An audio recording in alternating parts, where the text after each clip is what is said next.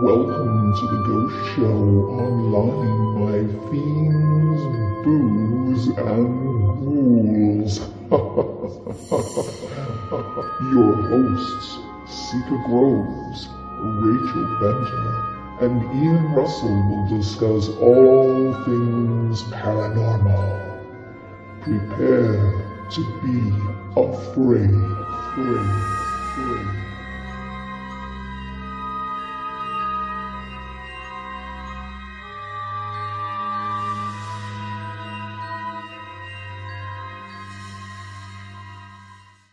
Hey everybody, welcome to the Ghost Show. And this week we got Rachel back. Yay! Hello. Still alive. I'm Seika, and we have Ian, and of course our lovely co-host Rachel, who's been super good job, and so she's been a little bit busy. But today we decided, well, last week we decided when Ian and I were doing the show that we would do a show about Donald Sutherland. And it seems like a strange subject maybe to some people out there because we are the Ghost Show. But Donald has done a lot of horror films over his career. And he happened to pass away on the day that we were recording the show the last time. So we thought it might be a good topic to discuss on this week's show. So, who wants to kick off or say hi or say you got anything to say before we kick off? Okay, yeah, I'll kick it off. Okay. So, yes, today's Ghost Show is a little different. Mm-hmm. That we are going to be discussing a wonderful, iconic Canadian actor, Donald Sutherland, who passed away on June the 20th.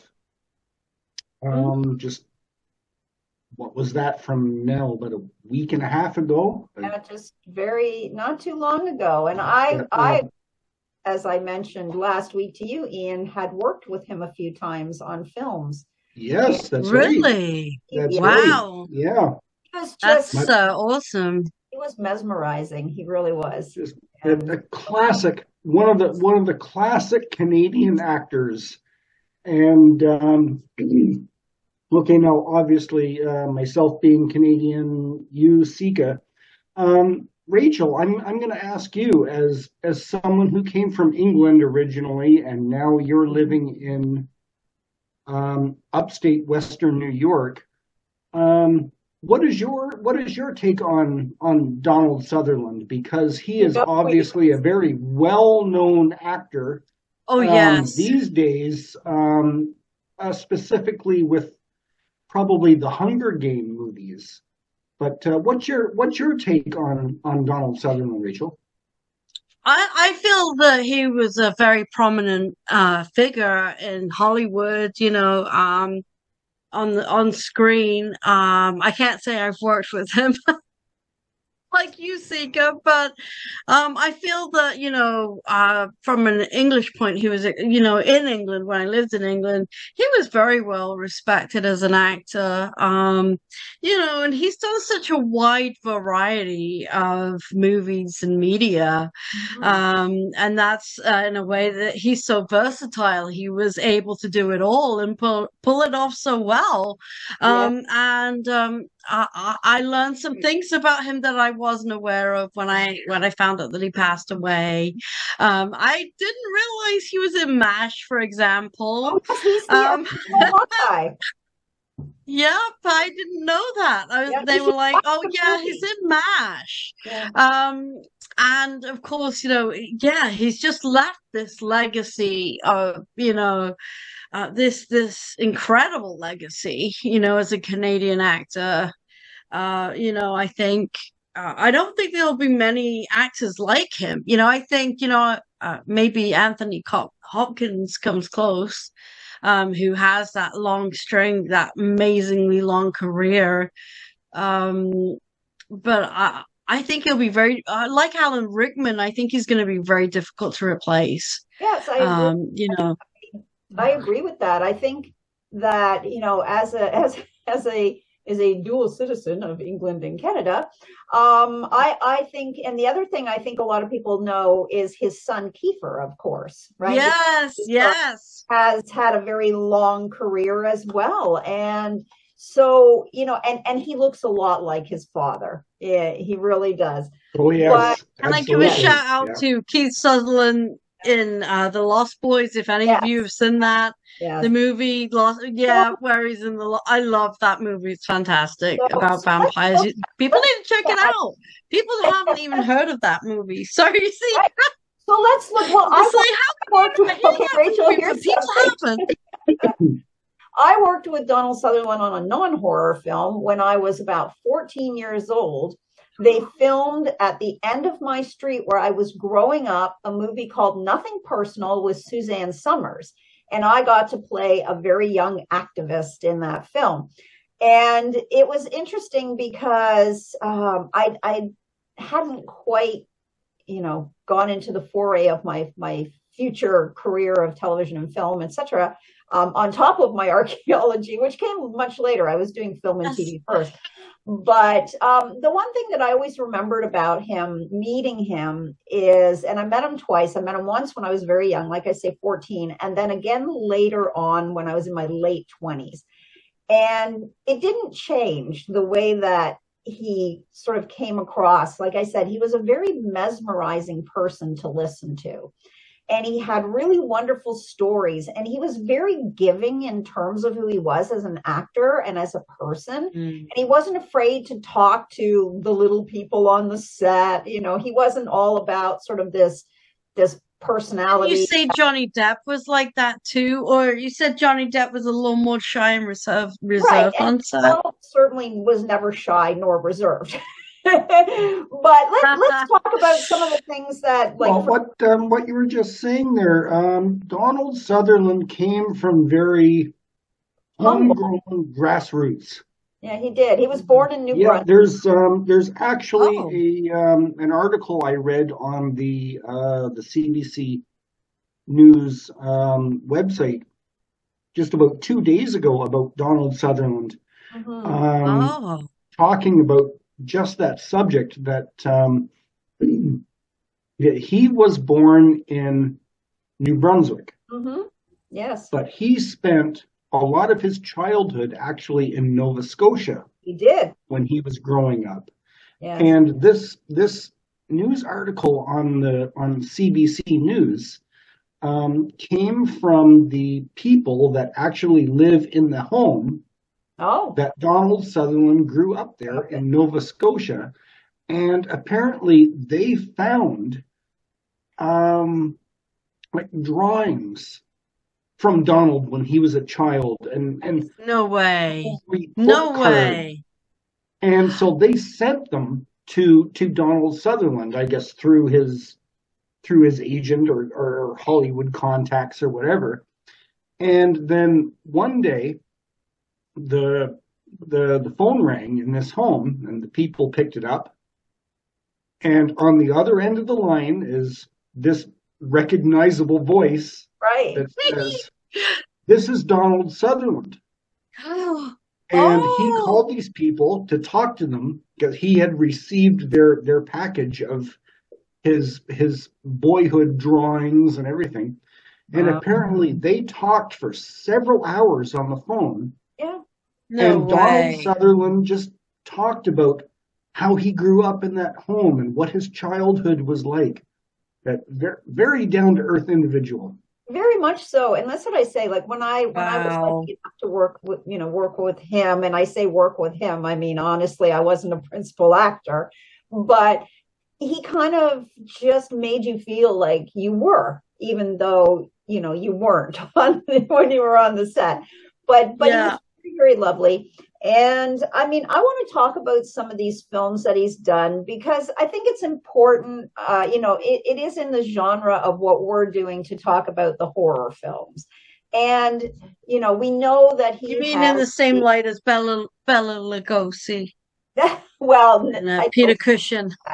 Perhaps like that? I think Donald was a far superior actor to Bela Lugosi. So, but it's a whole different time, right? A whole different time. But let's look at a couple of things that I appreciate about him and the films that he did. And one of them, you may or may not get this reference, Rachel. So one of them, as we were talking, Ian, last time, off of our recorded segments, Dr. Terror's House of Horrors, yep, which was a film that came out in 1965.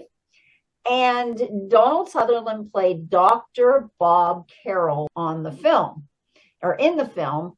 And it wasn't really even a film. It was kind of a, from what I remember, I think it was more of a, pieced together idea of stories.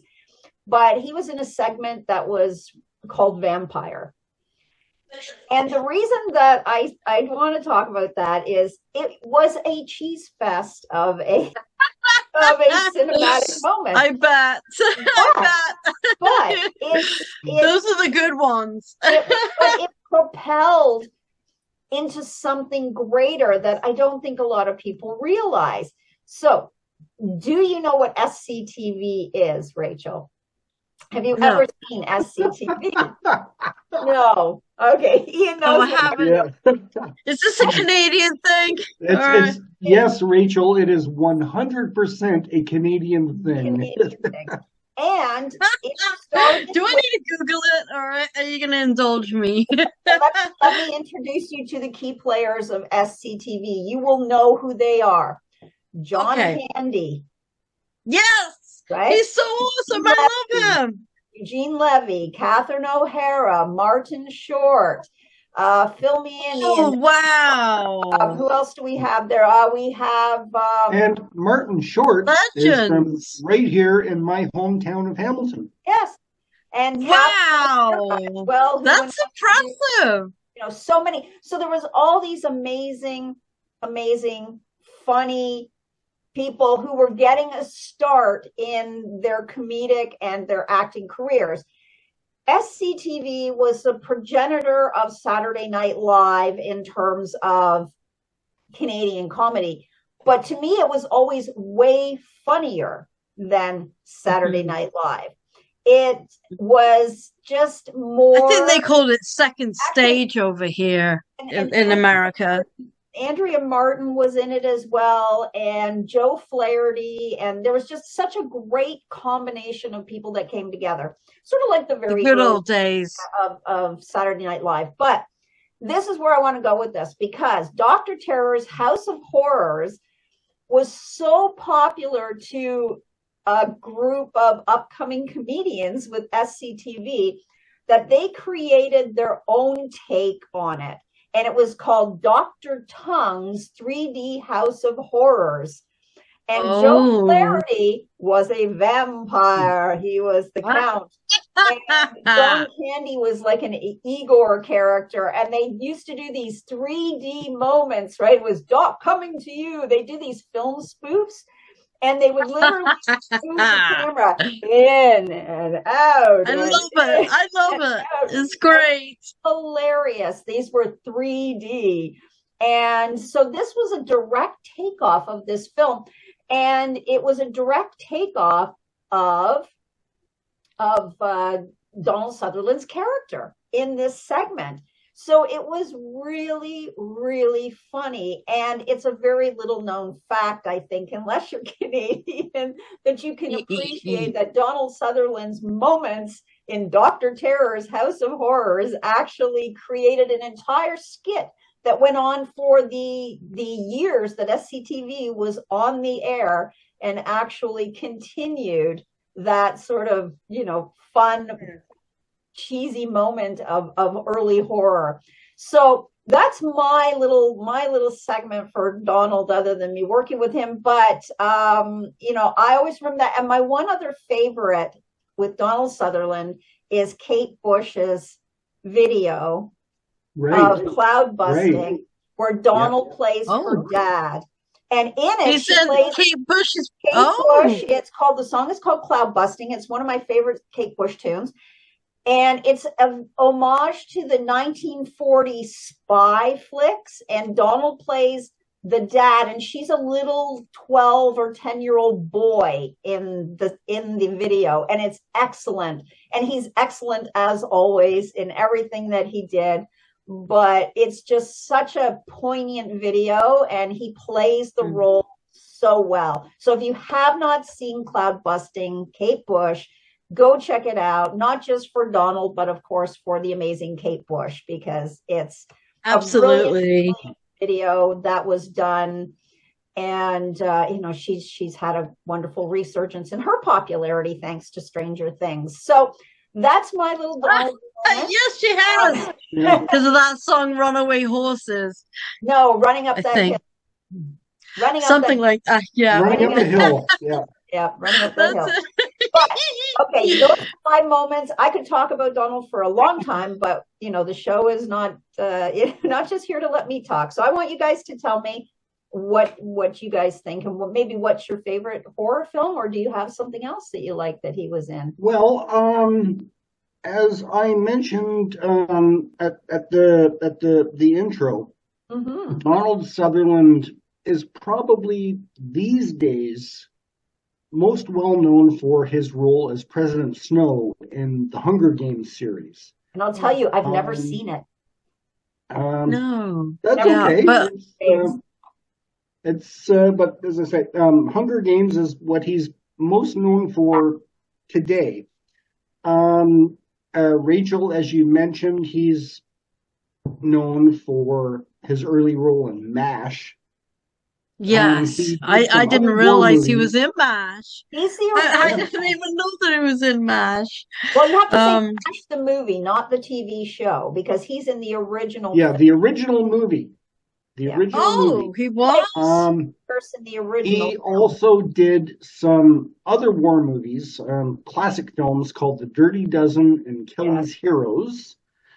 But for me, when I think of Donald Sutherland in a movie, the first one that comes to mind is Invasion of the Body Snatchers. Yes, exactly. Yes, the 1978 remake of the 1950s classic. Yeah, it's a great movie. I actually think the remake is far better than the original.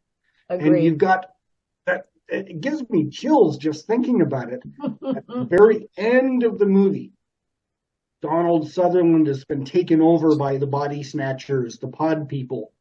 And at the end, he turns around and he goes to the woman who comes up to him, who doesn't know he's been body snatched. And there's just that classic scene of him pointing his finger. Yes. And this alien scream coming out of his mouth. It's great. It's awesome. Yeah, there's some great moments. That's fantastic. He's incredible. And what a shame. Donald Sutherland was also in one of the remakes of Salem's Lot. Yes, he was. He was excellent in that as the antique dealer. Oh. He was really good. And that was the one with Rob Lowe. And thus far, that is my favorite version of Salem's Lot, because it was less cheesy than the original David Soul version. Oh, yeah. That I just cringe when I think about that, because I have seen it and it wasn't good. No. But Rachel, have you seen him in many of his horror films, or any of the, like, he's been in so many. An American Haunting might be another one. That's a more recent one. He was in Alone. He's been in Fallen. He was in Buffy the Vampire Slayer. I was about to mention that, but that's the cheesy movie, not the Buffy the Vampire series. It's the actual original movie. I feel like he's very much up there with Alan Rickman. And I was just thinking about Harry Potter, with Alan Rickman being famous for his role, as Snape and Severus there. And I feel like that's the same with him and Donald Sutherland and his role with the Hunger Games. is still highly memorable for those. But I can't, other than the ones we've already mentioned, I can't quite think of anything else, horror movie wise. I'm sure there's plenty. He was in out there. Virus, which was another one. He was in that. Don't Look Now. I'm just trying to think of like all the ones I can remember. The Shuttered Room, The Castle of the Living Dead. These are like all he's done, lots and lots. And there is one that's very often not spoken about. And what's that? It's called Mr. Harrigan's Phone. Mm-hmm. I've not heard of that. Can you say that again, Mr. Harrigan? Mr. Yeah. Oh, so I wonder what that's about. If you look it up, it's I saw it years ago. And I shouldn't say years ago, because actually I think it came out during the pandemic when I think about it. I think it was like fairly recent, like maybe 2021 or something. 2022, and it's one of those films that's kind of like a horror mystery, but he plays a billionaire in it, and he gives this kid a mobile phone, and when he dies, this kid has the mobile phone, and he has to and he figures out that he can actually communicate with Mr. Harrington in the dead with the phone. That's a good film. That's awesome. Yeah. And that one's fairly recent. Like I said, I know that I think it came out somewhere during, the pandemic. I don't know if it was 2021, 2022, but a really, really good film, and one of those sort of horror suspense films where, he comes back. He reminds me of Christopher Plummer. I mean, Christopher Plummer worked right till the very end. Christopher Plummer. I mean, he was in Knives Out. I mean, the man was in his 90s? Yeah. And he was the main role in Knives Out. That was awesome. Watched some of like MASH, like the film. He's so good in it as Hawkeye Pierce. And when I was growing up, that film came out, I believe it was like 1968 or 69, the original MASH film. And when I watched it, I was probably, I might have been 12 or 13. So it was like the mid 70s. And I always, and then I saw Alan, why did his name just go out of my head? Alan Alda as Hawkeye, and I could never quite wrap my head around it. Like it was, Donald had this certain character about him, this physicality and this, and this look that, Alan Alda was great, but it just wasn't the same. It was a very different play on the character. But I think that's kind of the beauty, like you said, Rachel, of a good actor. It's a bit like Sir Ian McKellen. Yes. McClellan. Yes. And people like that, like Anthony Hopkins and Christopher Plummer, and these people that, a lot of them are Shakespearean trained as well, like Patrick Stewart. Trained, really, really good at what they do, and from the Royal Shakespeare Company. Yes, play a variety of characters, and like all actors starting out, yeah, we all cringe at the first gigs, don't we? We all cringe. There's another role that Donald Sutherland did, a very small role, but it was in a movie called Backdraft. In what was it called? Backdraft. Oh, Backdraft. By Ron Howard, starring Kurt Russell. He was kind of creepy. And he played a creepy character that he is this, in the movie, he plays this incarcerated, almost mental patient character. He's a pyro that's been incarcerated, and he's up for parole.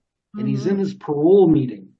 And they actually approached him, like in the movie, in the story of the movie, because there's been all these fires, and so the fire inspector, played by, I believe it was Robert De Niro, comes in and wants to talk to Donald Sutherland's character, and in this parole meeting, and in the meeting, they're going, okay, well, if we let you out on parole, what are you going to do?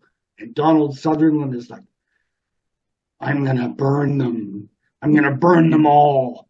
It's like classic, bad guy character. That, yeah, it's great. Only about, what was it, about 5 to 8 minutes in the film, if it was that?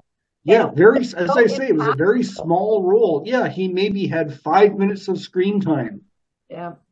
But and that's the beauty, right, of a good actor. And I think that what we tend, and again, Kiefer kind of falls into the same vein as his father in terms of his, ability to play many different characters and across multiple genres, right? Because come on, face it, he is like the best vampire ever.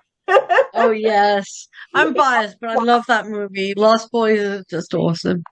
But when I watched that, I saw a lot of his father in him. Yes, me too. Yeah, he looks so much like his father, just like him. Yeah, and I mean, and he has that stage presence just like his father. Do you know? Yeah, he does. There's an aura. Donald was very tall from what I remember being. I mean, when I was 14, I was about the same height as I am now, which is 5'6", and I remember him towering above me. He was incredibly tall. Kiefer's not as tall as his dad, I don't think, but Donald just had this real presence about him. And like I say, I worked with him twice. I was essentially SOC. I didn't have any lines, but I wasn't background. I did have a character, and I did have an actual part in the film. But it's just funny going back to, as Canadians, to more or less, Ian and I, we grew up with like another one was Pinson. Gordon Pinson was another amazing actor from down east. He came from Nova Scotia himself, or Newfoundland. And, I believe Donald Pinson came from Newfoundland, if I am correct in assuming, or was he also out of Nova Scotia, New Brunswick? I think it was New Brunswick. I think so too. Yeah, I'm just going to check. Let's see where Gordon Pinson came from, because he was another one that was just an amazing actor too, and very underrated in any sort of outside of Canada, right? Yeah. He was born in Grand Falls, Windsor. He was born in Windsor. What? I thought he was from down east. I was going to say Grand Falls, Newfoundland. I thought he was from Newfoundland because he had a very distinct accent when he spoke. But again, another really, really great actor. I'm gonna miss Donald Sutherland.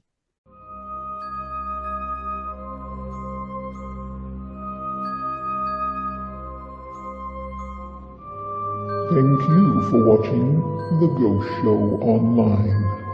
Join your hosts again next week as they discuss more tales of the supernatural, the paranormal, and all things spectacular.